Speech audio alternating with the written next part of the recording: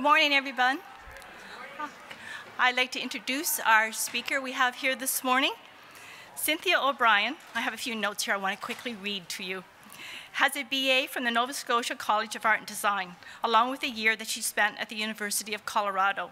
Cynthia lives and works in Ottawa and is an active member of the arts community there.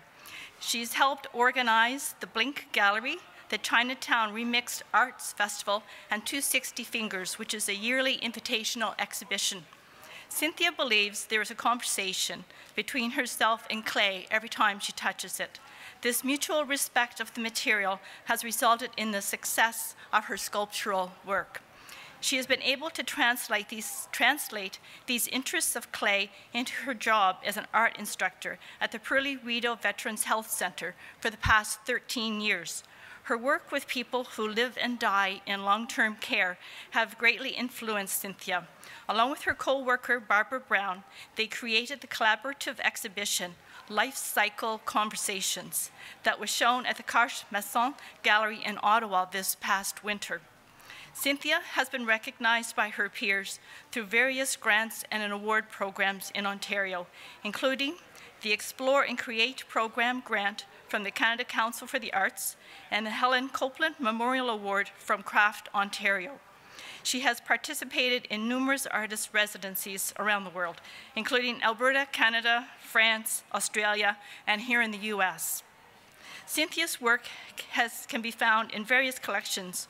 Several that I think are quite impressive is the Taipei County Yingyi Ceramics Museum in Taiwan, the Canadian Arts Council Art Bank, and along with our city of Ottawa.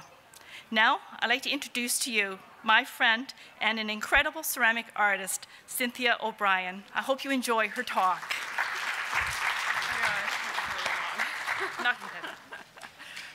Thanks, Anne. I'd just like to thank NCCA for this really exciting adventure I've been on, and I hope you enjoy what I've come up with. Just a warning, I get emotional, so I might have to roll a little bit with the emotions. Okay, so I work at the Rideau Perley Veterans Health Center, which is in Ottawa, Ontario, Canada. And just to give you a bit of a background to the facility itself, in 1941, the Rideau Veterans Home was created, and it was a temporary residence for the rehabilitation of service personnel returning from the Second World War with 95 beds. In 1995, the Rideau Veterans Home combined with Perley Hospital and the Veterans Wing of the National Defense Medical Center with 450 beds. We're called the Rideau Perley Veterans Health Center, and we're funded by Veterans Canada, which is an arm of reach of the Government of Canada. And that's where I get my money for my job. This is the view I see every time I get off the bus to go to work.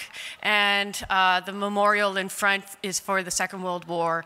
And when a veteran dies, we bring the flags down. So you can already know that something's happened when you walk into work. So my main question is, do you know what your lasting influence in life is going to be? In the beginning, this is my studio at home. My studio is in the basement, so it's very dark. I think of myself as an ordinary sort of person who was lucky to find at a young age that I was good at squishing clay. So I've been squishing clay ever since. This is how I think, I talk, I get out any kind of emotions I may have. After my parents, clay is the longest relationship. Passing through my basement studio at night, I can touch one of my pieces that have been burnished leather surface, and I instantly receive the release of tension that helps ground me, leaving me happy and calm. Of course, I've ruined the work, so I have to go back and burnish it again before I go to bed. The job. So this is who I am at my core of my being. I'm working away in my home studio, happy being alone with the material.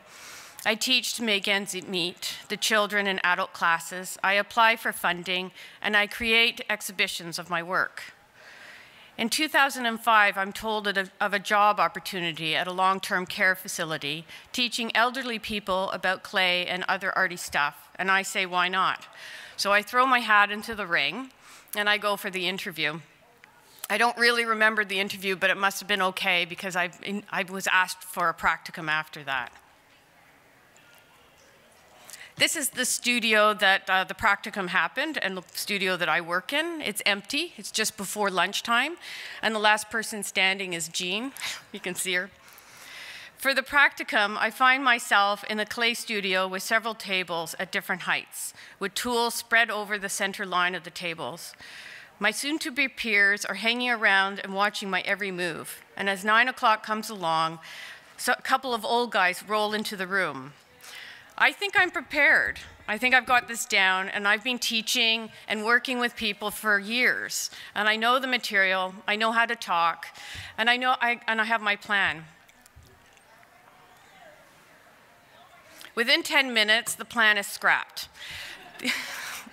The only thing I know at this point is that I have a room full of 80 to 90-year-old men and women who've made their way to class in wheelchairs and walkers. They have an assortment of conditions from loss of limb, chronic arthritis, hearing loss, blindness, and some really have short memories. All of a sudden, I have no idea what I'm doing, and I don't know how to start. So I focus on one person. I focus on Rusty. Rusty is sitting across the table in the far corner with his tools at arm's reach, with a huge moving light that is positioned inches above his clay, so he can see what he's doing. This is my guy. He's really grumpy, opinionated, and blind. So if I make Rusty happy, I've got a chance at the job. So I've been focusing on grumpy old men for about 13 years now. Here are some of my grumpy men. This is Norman. Norman was my first love. And when we met, he could actually run still. He would have a walker, and he would run down the corridor, leaving me behind, having a heart attack. And if he saw something on the floor, he would pick it up. He'd get down on his hands and knees and pick it up. And this is a 90-year-old man, and I'm like, oh, freaking right out. But he would come to the studio, and he would be very open and friendly and able to use his hands, and with a great sense of humor, he could create work with me. And this is the first monster I made at the Perley, and it ended up like this.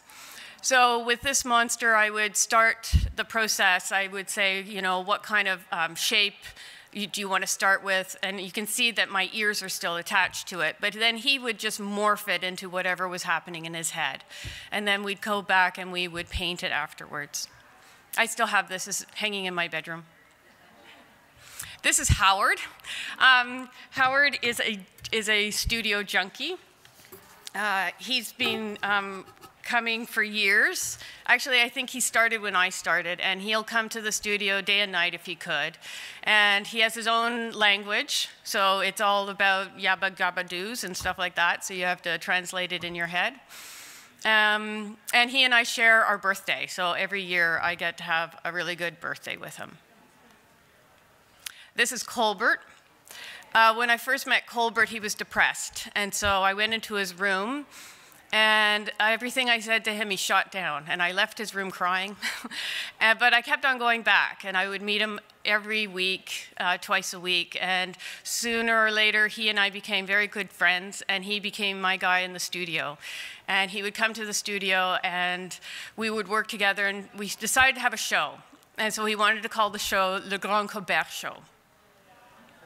So it happened to be in the boardroom where all the managers do their meetings and everything like that, so it's a good venue to show off the work that we do.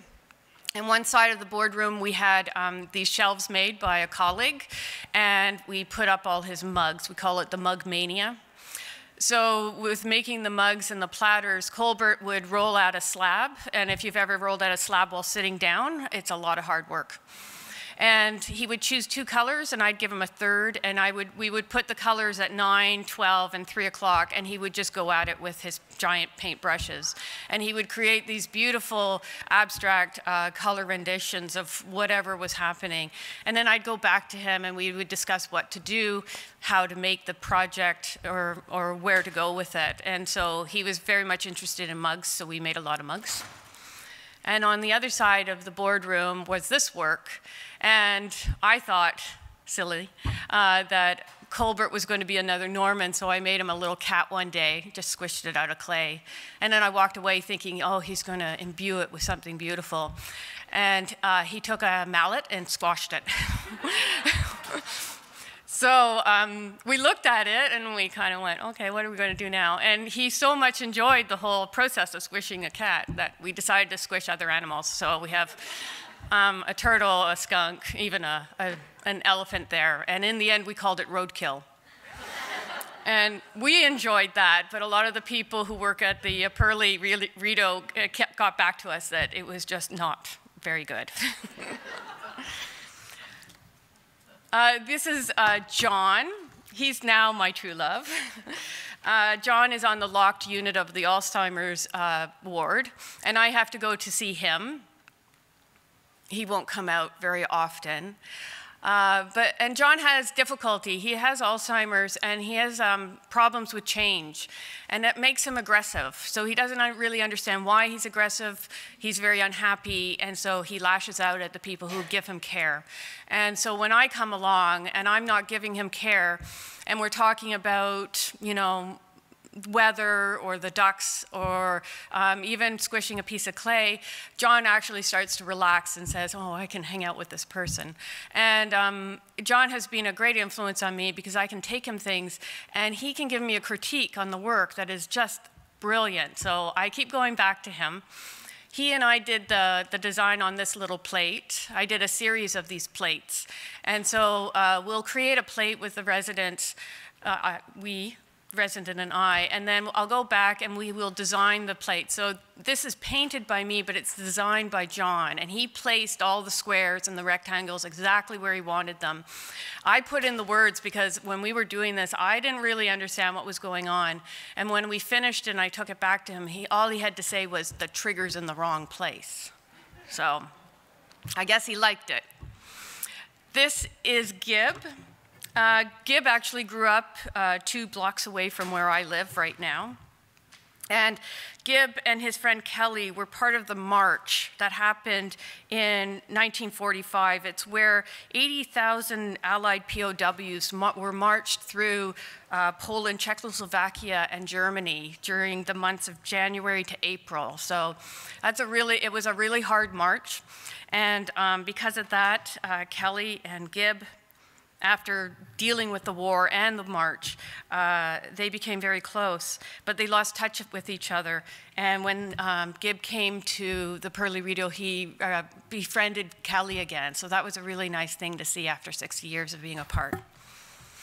Gib is also a really big political junkie, so he's the spokesperson for veterans if they ever come to the Perley. And this is William.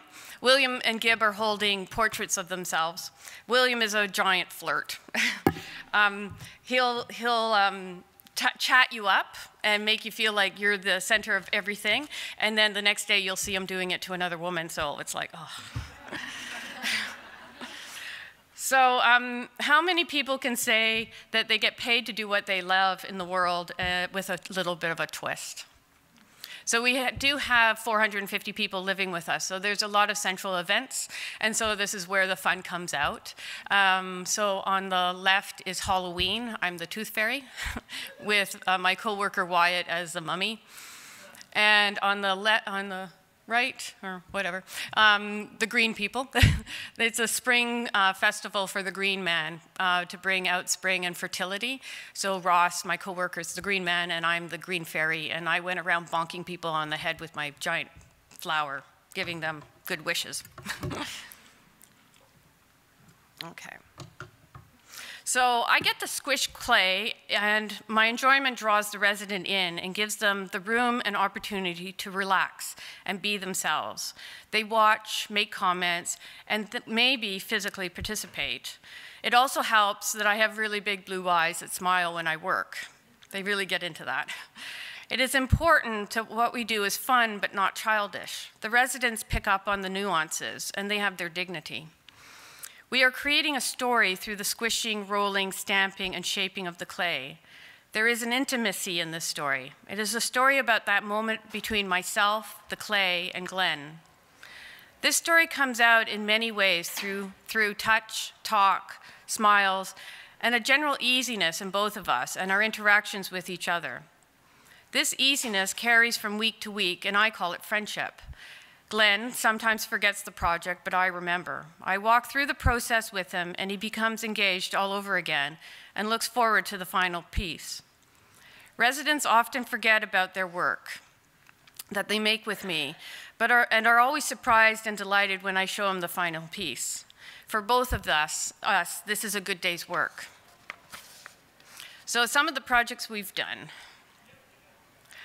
So one of my co-workers had to cut down their oak tree in the backyard, so we decided to recreate the oak tree.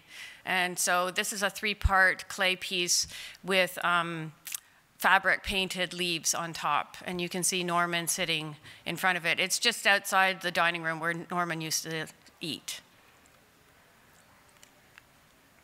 These are our anchors. So as you know, a lot of the residents, the ones that I hang out with, fought during the Second World War, Army, Air Force, and Navy. And for 5 years, I was in the Naval Reserve while I was going through university, so I have an affiliation with the Navy guys. So every time, if we meet a Navy guy, it's kind of like, oh, let's talk about ships. And they like to rehash ship things and all the time. So we did this anchor project, and this was mainly done on the Alzheimer's unit. So I'm dealing with a lot of people who don't want to touch clay, who don't want to communicate, and are slightly, they're angry, they're frustrated, they're confused. So making something simple for them to do, but then effective that they can see the final process and coming through. So the anchors were really good. It's a simple coil or a squish, but then you can see the hand in the final piece. So it was very important to be able to see the hand and to create an anchor that was also recognizable as an anchor, because they're Navy guys. They understand what anchors look like and what they do. So each one is designed specifically for an anchor that I researched. Every so often, I will do something other than clay. So we do have a wood shop, a painting studio. We do silk scarves and mosaic. So every so often, I'll bring a giant canvas and we'll do a 2D. So the background is paint, acrylic, and the anchor itself is shreds of newsprint. So this is the small plate design pieces again. So in this case, you can see where my hand is more prevalent, while other pieces, there's more of the resident's hand. So it's important to be able to kind of facilitate what's going to happen. If the resident is not interested but wants the conversation, enjoys choosing colors, wants to do the design but doesn't want to touch anything, then I'm more involved. If the resident is more interested in doing everything themselves, like the top middle piece, that's Victor's piece, I will go, yeah, go to town. In other cases, they'll take the piece away and obviously scratch off all the glaze. And so, it's a give and take, but it's also a really interesting and wonderful way to see what can come out of their imaginations. These are our monsters. So with the monsters, it's creating the piece with the resident and then coming back and glazing it and then placing it within the room. So in this case, this piece is in Victor's room, and it's very sparse, so it actually added a little bit of character to it. This is Hyman. Hyman's not a clay person, he's a singer, and he's being banned from the chorus.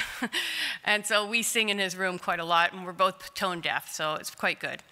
But his little monster went onto his wall. So a lot of residents have very ample, like their family brings everything to their room. These are Howard's plates. They're based on Charlie Harper's work. And so I have a giant book of Charlie Harper, and I'll give the book to Howard, and he'll go through and find the image that he wants to do. And then we'll choose colors, we'll slip the slab, and then he'll sgraffito through and create his own version of Charlie Harper's work.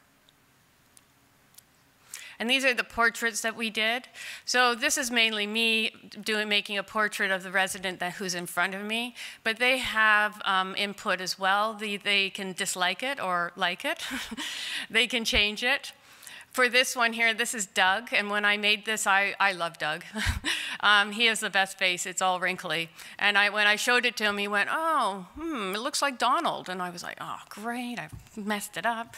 And just as he was saying that, the nurse walked by and said, do you know who Donald is? And I said, no. And he goes, oh, Donald is his twin brother. And this is Ralph. I don't have a picture of Ralph, but he comes up later on in my talk, so I thought you'd like to see my rendition of his face. In the moment.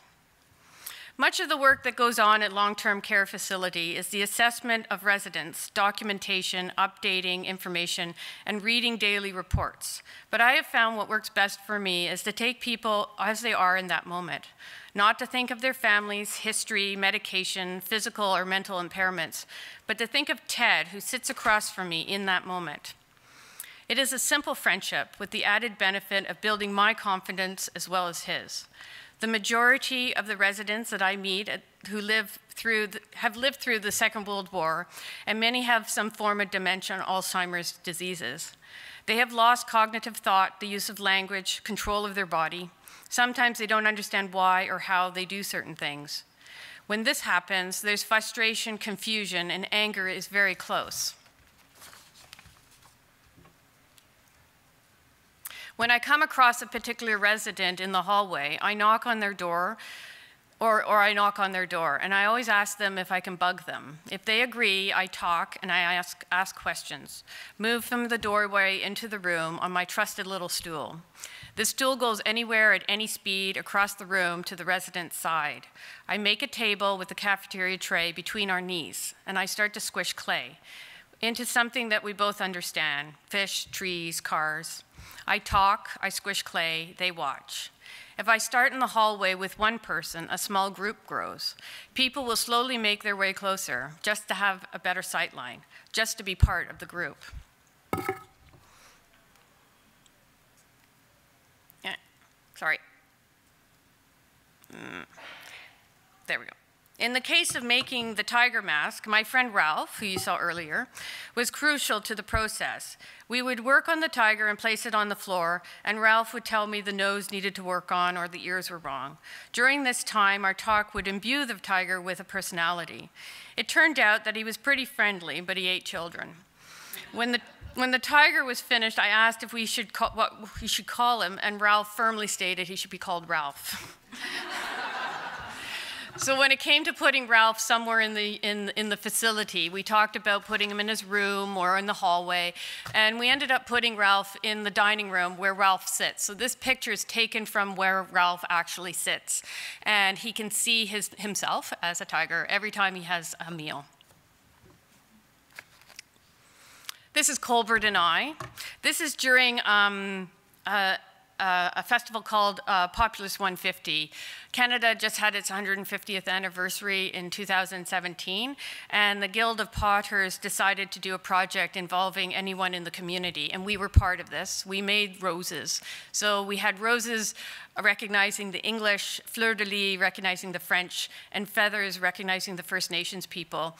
And there were 9,000 pieces made, and they did an installation outside the National Museum of Nature. And so the day they had their opening, we filled a bus full of people, and we went down to see it, and Colbert and I spent a lovely day looking at his work. These relationships are magical and wonderful, but short-lived. I go through the whole process of making a friend very fast. The shyness at the beginning, the gained confidence within the relationship, teasing, knowing their small quirks and mood swings. Then they start to come out of themselves. They see me as a friend they want to hang out with, and then they will start to participate in something I love, squishing clay. I start to visit them every week, and at times I earn a nickname, Pixie, the Duck Girl, Tutu. In the summer, John and I can visit the duck pond, and in the winter we sit in the warm sunshine. Jack and I visit artwork that hangs throughout the facility, and we start to discuss which work is best, and every week we start again, and that choice changes. This repetition helps Jack's mind hold on to ideas, actions, and even me. The ongoing conversation helps both Jack and I figure out our next project. These relationships have changed me and touched my heart.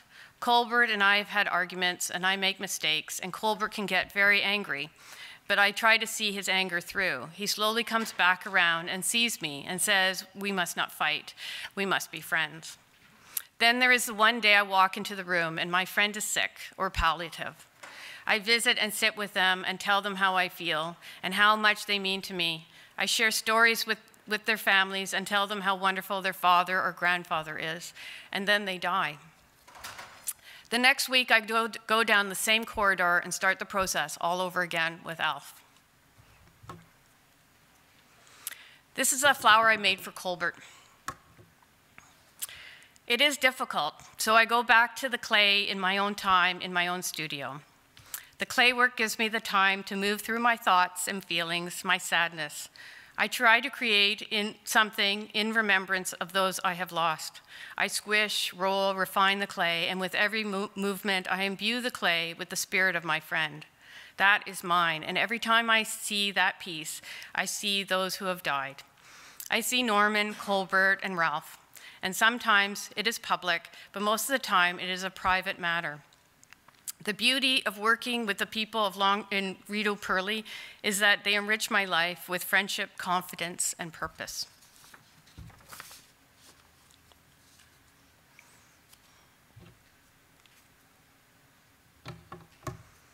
What we forget is sometimes we forget is the daily feeding, cleaning, and recreational needs. The paperwork documenting how many units of liquid has been consumed, and that discrete question about bowel movements. These are all things that must be done to sustain life, for funding, for family meetings, for medical interventions, for each and every resident living in long-term care. My work is as much a basic need to these residents. For these people living in a facility at the end of their lives, my work gives them a new way to express themselves and a feeling of purpose, hope, dignity, and pride. I know that what I do helps the resident, and it makes it easier for nurses, doctors, and managers to do their job. What started as just throwing my hat into the ring has been the largest influence in my life and in my personal work.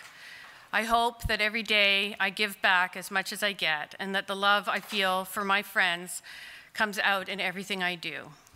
Thank you.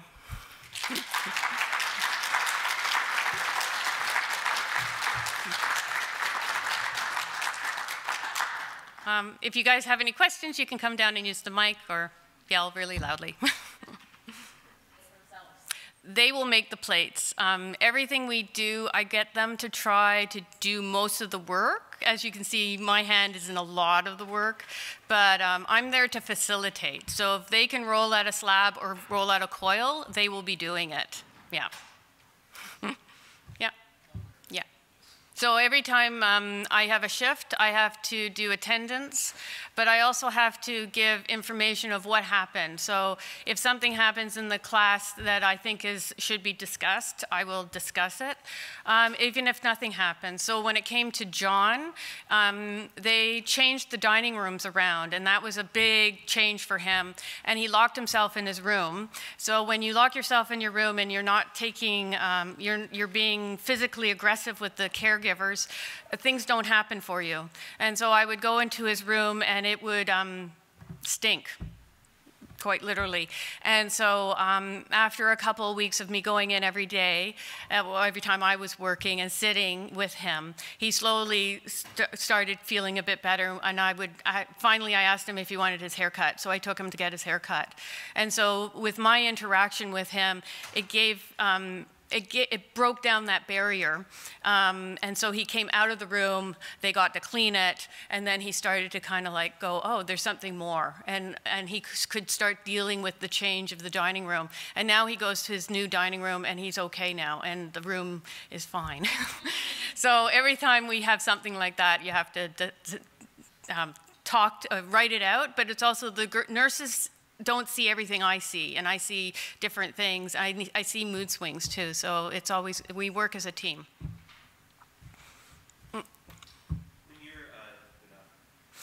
I don't combat with anyone, and that's why I use the word bug. I'm going to bug you. Can I bug you? They know that bug is a negative term, but they also know it's a playful term.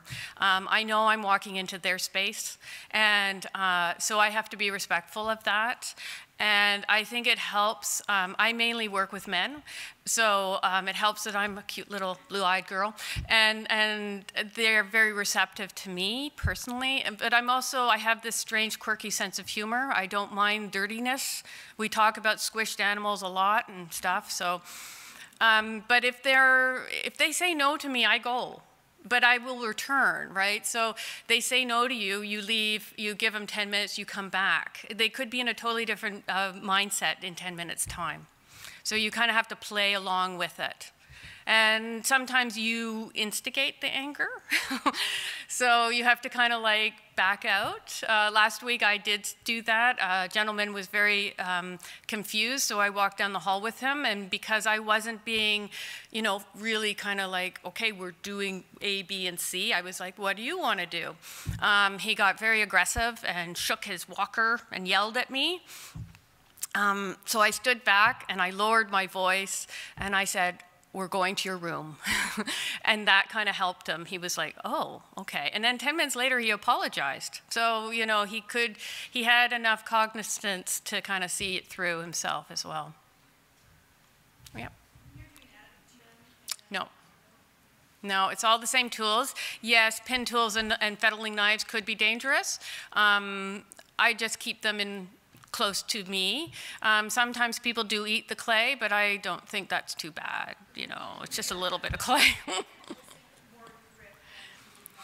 Oh, no, I don't. They're pretty good with their grip. Well, so far. There are some times, you know, when you learn to write, you got that rubbery thing. They're making those rubbery things for certain things now, too, so it depends. Yeah. Yes, so what happens when I do something with one person in the hallway, I'm very much a one-on-one, and I do it on the fly. So I'll sit in the hallway and people will hear me. I have a very loud voice, and they'll slowly make their way closer. And you can see it out of the corner of your eye. You can see them inching closer and closer, and there's another one coming. And by the end, I have 4 people around me, and they're like glued to what's happening. Yes, and then it's kind of like, well, what are we doing now? You know, I'm making a little house. Oh, we're going to put a windmill on it, okay. And, you know, and so the conversation gets people going, and then it gets their imaginations going as well. Mm-hmm. It's a government building, so it's 8-hour shifts. I do an evening shift, a day shift, and a Saturday shift. And my shifts go between studio work, so people coming to the studio, interacting socially, mixing everybody from the 3 different wings that makes up the Perley, to going out on the unit doing one-to-one. If it's on the unit, I have an idea and I take it to them, and if they shoot me down, then we make a new one. If it's in the studio, most people in the studio like functional, so it's a lot of rolling, stamping, making plates and bowls, but then every so often you've got, you know, a really keener, and so we can actually start to discuss. The problem is when you're discussing, you're taking yourself away from the larger group, so it's a kind of a give and take. When you've got 12 people in the room and you're spending 15 minutes with one individual, it's very difficult. So you got to play. Oh, orange T-shirt. The way it's set up at the Perley is we've got a calendar and we have set classes. So if they don't want to do a clay, they can go to woodworking. There's also painting, there's silk. So they can look at the schedule and find something that they do like. If you start to mix your medium, you get contamination, and also they will work you. You will be their servant for the rest of your life. So be very careful, you know. You have to be very strict. You need an advocator. My job is only there because my first boss, Danny Horn, created the creative arts services that I work for. Since then, the Perley Rideau has become very much more a giant corporation, and so health and safety have come in, We're Not Special has come in, all these things. It's a difficult road to go down. Danny was extremely loud, and she would just get in there and rumble. So you need to know, I would look to your representatives of your municipality, your province, as well as your federal government too. Go to Veterans Affairs. I don't know how you guys are dealing with your vets. We're moving from central locations to their home areas. That might actually help you, because then you can find them in their own environments. Any large organization, and then you can cross-pollinate. You could even actually cross-pollinate with the Perley Rideau, because they're such a large organization. There's only 2 in Canada, us and 1 in Toronto. So you're dealing with a very hard thing to move forward with. We don't really like our elderly people, and so it's a good thing to go into and to prove that we are all going to get old, and we all need the support and the care that we're going to need, and we need to give it to them right now too. Family are always welcome. The problem with family is they get they enjoy the process so much they take over. So you have to be very strict with the family member, saying that you're working with your resident. Your father, your mother are working, and you're helping them to work. Yeah. Ha ha. We don't have, the way that we were brought into the facility is that we're professional artists working, and there's an opening, and we apply, and we get the job. We're weird. We don't quite fit anywhere. We're not recreation, and we're not therapy. So really, we kind of have to make our own thing as we go. Yes, we work within a facility that has rules and regulations, and we have to go with that. And of course, the nursing staff are paramount to us. But other than that, there's not a lot out there. But for your personal support, no, they're looking. They're starting to realize that the supporters are being harmed by our job. I'm very emotional. If I start talking, I start crying really fast. I'm surprised I didn't cry here. So we have a spiritual care worker who's looking out for us and starting to create moments within the week to go and process some of the issues that we're dealing with. Nursing care also has this problem too. I'm lucky I'm only part-time, but if you were full-time, it'd be a very difficult job.